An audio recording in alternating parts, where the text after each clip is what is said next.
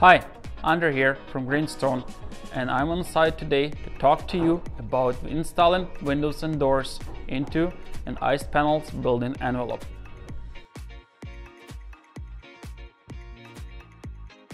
First, you're gonna need to install 3/4-inch plywood on 4 sides of the windows opening and 3 sides of the doors opening.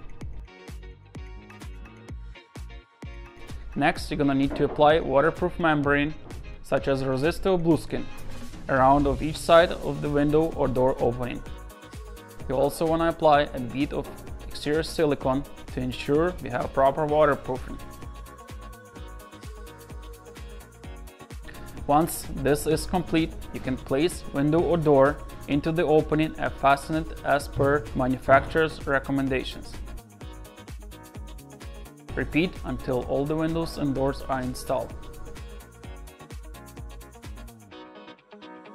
And that's how you install windows and doors into ice panel envelope.